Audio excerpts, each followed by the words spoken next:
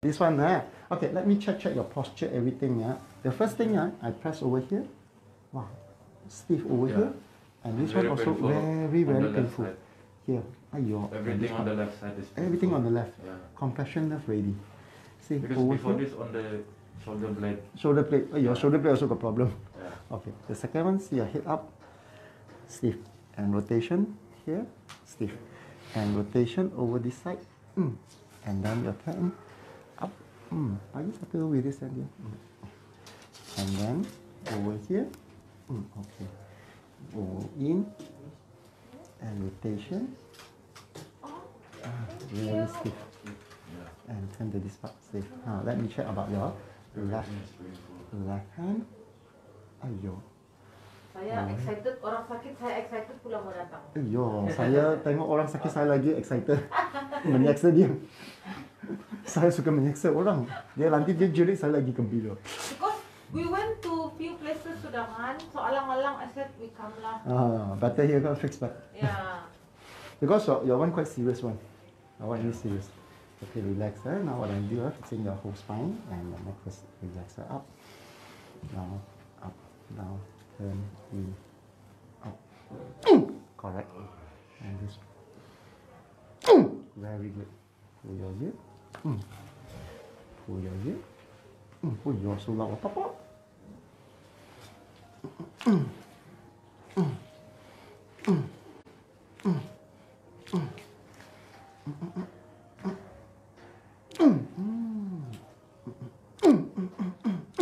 Good.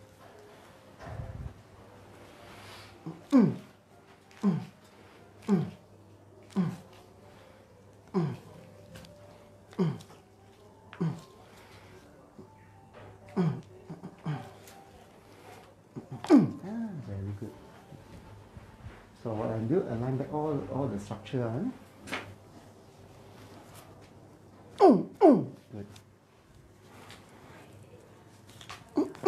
Wow. Two hands at the back. Finger lock finger.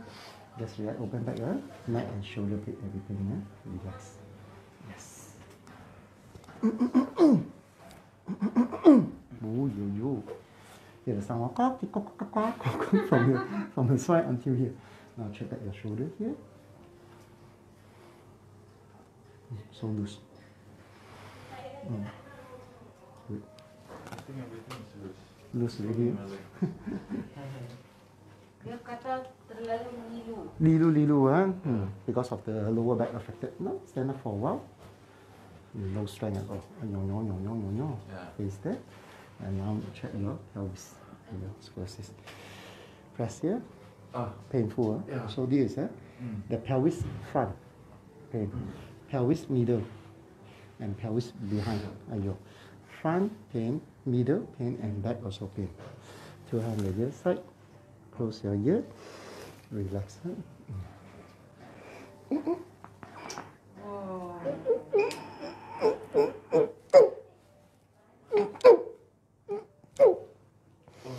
Wow, hear the sound, This is what you want because your scoliosis. Back here, turn like this. Now, loosen up and more flexible left and right. Then after that, not so lilu. Now I want you to sleep face down.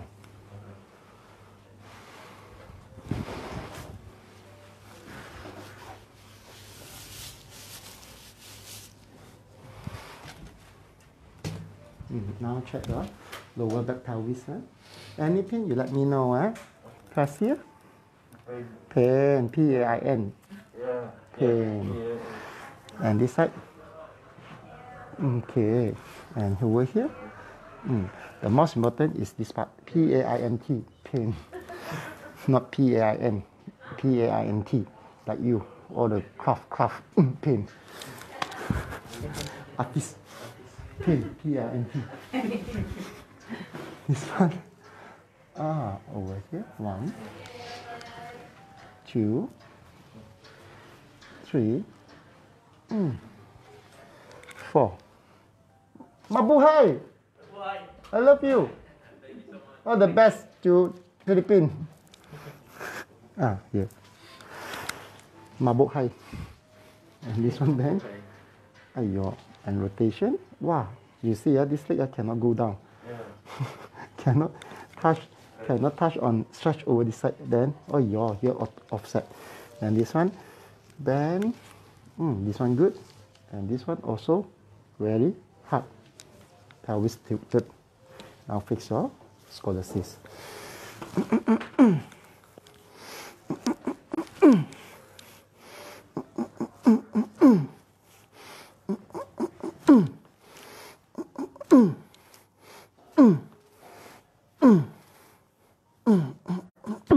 Very good.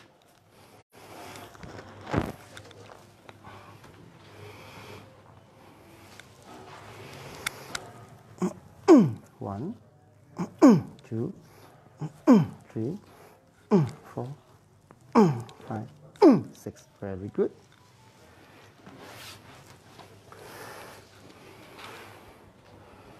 Yes. This is what I want. 2, 3, 4, 5. Very good.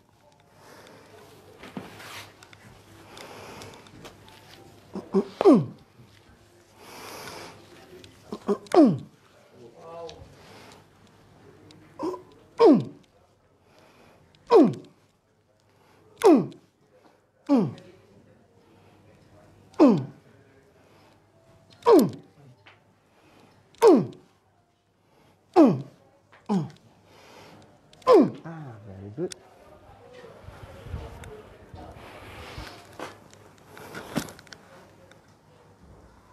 One. Wow, so stiff right here. Walane, good. Yep, yep. Very good.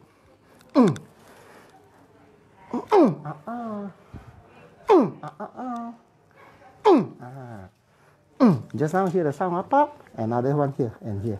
So now you see this leg, bend and put over here.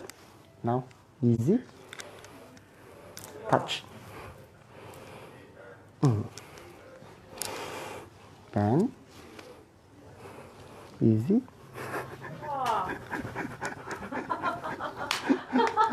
From here to here, too smooth already. Just now it's called locking here and here. And over here, this one, yes. Still a little bit more here. Yes. So usually like this berapa section? 138 Kali? section. To come 100. Oh, you can satu kali ini is 1 3 at setting. No lah, just do lah. Mau datang 138. Dia pingsan no. No lah. Maybe I need to. Then you stay here already. No lah. Today one at least he got about usually for this part about 50 to 60% improvement. Another 40% how then you have to take care of your lifestyle and teach you a little bit exercise to strengthen back your now reset everything and reprogram the new muscle because of this one scoliosis is tilted and affected the nerve and the pelvis and all here So do you suggest we come again? not so fast. A few months later, about 3-4 months later, usually for the next adjustment, you need realignment. Over here, much more easier. Now I press over here, L3.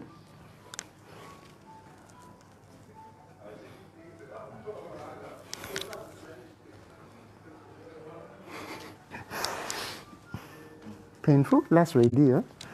Now see, I touch very, very hard.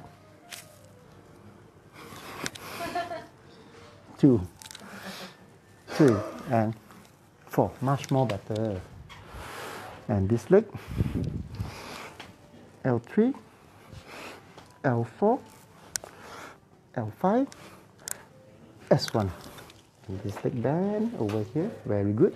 And here, also good. And this one, very, very soft. Bum, bum. Now I want you to sleep sideways. Oh, so one session memang kena buat semua?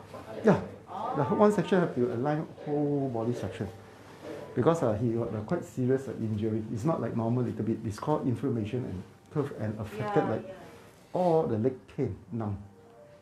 So Doktor suruh operation, lose weight operation. dulu. Operation terus. Tak boleh tunggu. Bahaya. Sekarang masuk. Esok buka. Later. I see Master Chris first. Nanti dia cakap malas saya. Master Chris lagi. Kalau yang sudah macam ada 4 tulang dia relax tu pun boleh? Lumpuh. Tak, Boleh. 4 tulang dia relax? Collapse. Ya. Boleh? Oh, boleh. Suka sekali. Kaki bengkok. Yes. Yes, correct. Relax. What I do, rotation your spine. And one is over here. Your baby papa. Correct.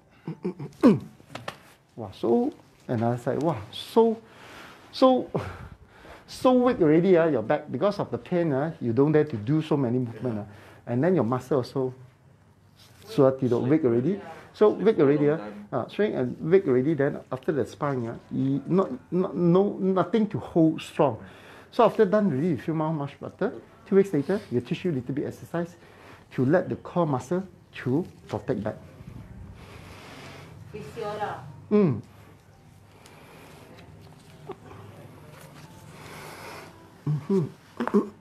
See, too soft already.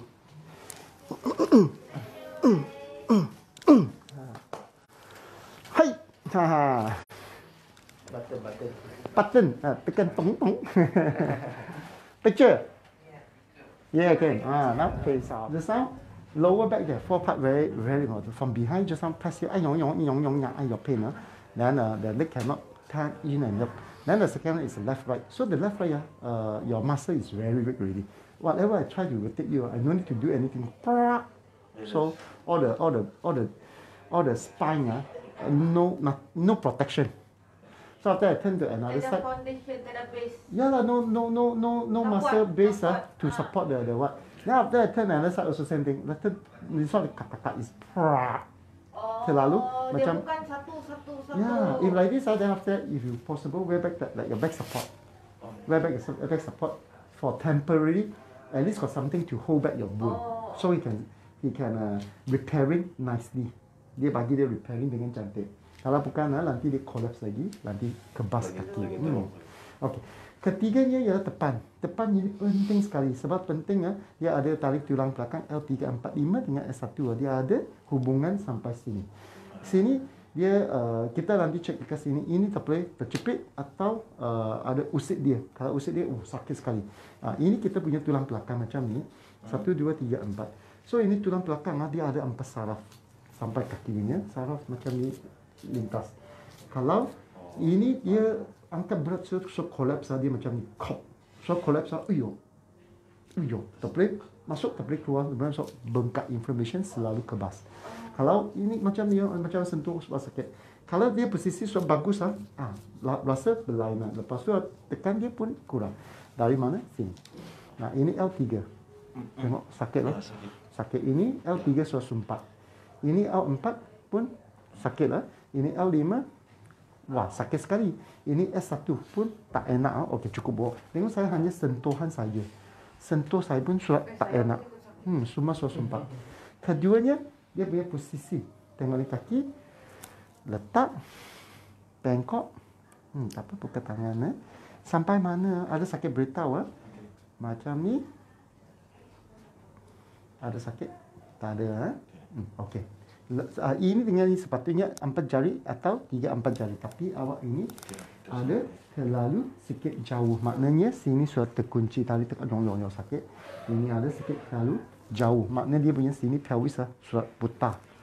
Keduanya kaki saya letak sebelah sini. Ini buka. Sampai sini sudah macam ada terkunci. Sini sampai sini lagi 4 jari. Sini stopper. Ketiganya menyebabkan sini tarik kaki Tengok saya tekan sini pun ada sikit tegang. Lepas tu check punya kaki sebelah kanan. Okey, relax. Ini saraf. Ini nombor 3. Sakit sekali. 4 sakit juga. Ini L5 tak enak. Ini S1 sini. Lepas tu ini kaki bengkok. Sampai sini pun sudah rasa keras-keras. 6 jari. Tak boleh turun lagi. Keduanya ini buka sampai sini pun sudah terkunci. Okey, sekarang seimbangkan. Jangan bagi dia tercepit saraf dulu. Nafas. Hembus. Wah, dengar pop-pop. 2. Wah, dengar tulang belakang pop-pop. Prop-prop. Atas sekali. Wah, cantik lah jam tangan awak. Oh, yo. Lagi satu kaki. Satu kaki ya. Yo, macam becek ni. Wah, 1. Wah, dengar semua suara koyak punya. 3. Atas sekali. Ini dia. Oh, yo. Oh, yo. Tadi dengar bunyi semua tadi mana? Pelvis. Semua pelvis dengan tulang belakang. Buka. Punya scoliosis. Pagi dia buka, longgarkan. Yang penting jangan terjepit sini. Ini semua kokok surat seimbang. Sekarang cek dari sini nombor 3. Wah, kita tadi sudah. 4. New Year sudah. Happy New Year to you. 3. 4. 5. 1. Ini sudah tidak terkunci lagi. Tengok kaki. Yo. Ini kalau sudah terkunci, ini sudah tak ada sakit. Sepatutnya original ialah sampai 2 biji sampai dada. Tekan macam mana pun sudah enak sekali. Lepas tu tadi ini buka agak susah. Sekarang tit.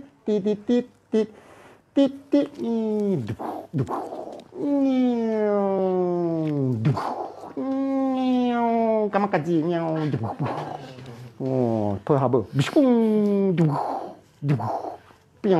banyak mau pergi holiday kan, terpaksa arrange sebab reschedule sakit. Nanti tak boleh balik. Tekan hotel saya. Makan tidur. Ya loh. Pergi lancung sana. Tengok TV. Tahu dia cakap apa. Apa kan kambing nyonya serangnya. Kalau miss flight apa semua rugi besar. Ya Allah, tak apa. Sekarang okey. Sekarang boleh pergi Korea. Ini 3. 4. 5. 1. 3. 4. 5. So kurang banyak. Keduanya ni kaki 2 kali. Sakit. So kurang banyak. Lepas tu kaki kangkang.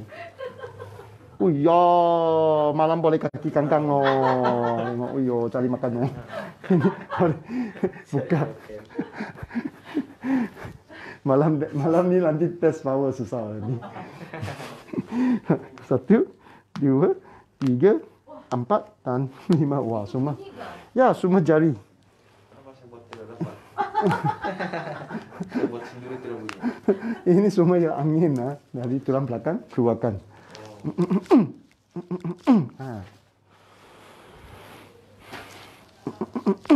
Bagus. Posisikan lutut. Mantap. Taplak. Di Facebook shock sudah penat pula rupanya kerja ni kan. Nampak Tak. best saja. Nah, posisikan tulang belakang. Nafas hembus. Ini dia. Tahan 5 saat. Seimbangkan dia pelvis. Lagi 1 kaki. Tapi kenapa? Dia tetap akan berbunyi. TikTok. Oh, jangan risau. Tengok ini Chris Leong hebatlah. Pakar tulang tapi tengok. TikTok. Tengok. TikTok. Jangan risau. Ini original punya, jangan risau. Sebab saya berdiri lama Ini sudah. Belum. Ini lagi satu posisi. Nanti saya cakap terlupa ini ya. So panjang sebelah. Ini 1. Pop masuk. So seimbang. Ini sakit sudah hilangnya. Bagus. Okey, sekarang saya cek posisi dengan seimbang dah tulang belakang punya scoliosis. Ini lipat kaki. Nyong. Lipat lagi sampai mana sakit beritahu. Ada sakit? Sikit lah, macam lilu-lilu. Ya, sebab kalau lurus naik baru dia sakit. Kalau bengkok tidak berapa. Okey. Kalau macam ni sedikit. sikit lah. Tulang tak kuat. Tapi saya kurang banyak. Ini sampai dada. Ini boleh sambung sini. Lepas tu saya boleh kiri. Boleh kanan. Kiri kanan sakit tidak? Oh yo, ini yang penting. Kalau biasa macam ni, sangkut. Atau sini separuh saja, so sakit. Sekarang boleh 45 darjah. 45 darjah. Okey, sekarang cuba tendang saya. Okey, tendang. Hai, bish. Tenang saja. Tendang. Oh, 1 2, hai, bish. Bagus. 3. Dia kaki panjang. 4, hai, bish. Mantap. Dan 5, tendang kuat-kuat. Hai, bish. Okey. Sekarang ada sakit, tak ada, macam sudah dia pun sudah seimbang. Tenaga pun sudah lancar. Sekarang saya nak bagi dia punya otot dengan tulang belakang itu angin keluar banyak. Saya 80 kilo. 80 kilo tendang saya kuat-kuat. Hai, bish. Tenang saja. Dah. 1. Sakit lah. Perlahan-lahan. 2, tenang. Sakit? Okey. Akhir sekali. 3, tenang. Sini? Tidak. Oh, okey. Sekarang tak boleh 80 kg, 40 kg ya, cuba. Tenang. Hai, bish. Sakit, so kurang sikit lah. 80 kg terlalu berat. Apa ya, tulang belakang tak cukup getaran. Okey. Akhir sekali, saya cuba tambah 60 kg. Okey, top. Ada sikit tak enak lah. Ya, 60 kg. Okey, sekarang cek balik. Posisi, okey. Kiri tidak cepit. Ini semua enak. Enak. Bila ada pergi Sabah? Esok. Ada? Tahun depan. Oh. Kalau mak saya sudah 70 lebih boleh? Dia Boleh. Sudah macam ni. Ada sikit bengkok, hunch. Orang tak berani buat sudah. Orang takut patah. Oh, tak patah. Patah saya lagi responsibility lagi besar. Oh, sebab maksud saya lain-lain tempat mereka tak mau terima. Mau cuba saya boleh tak? Saya pakat dulu sama. Macam mana mau appointment pada Sabah? Sabar, tekan Facebook. Biasa Facebook akan letak dalam pin. Sana lepas tu, ada Chris Leong, ada pergi macam baru balik dari Cambodia. Cambodia. Lepas tu pergi Indonesia. Pergi Sabah Sarawak akan dekat. Dia bulan berapa Sabah?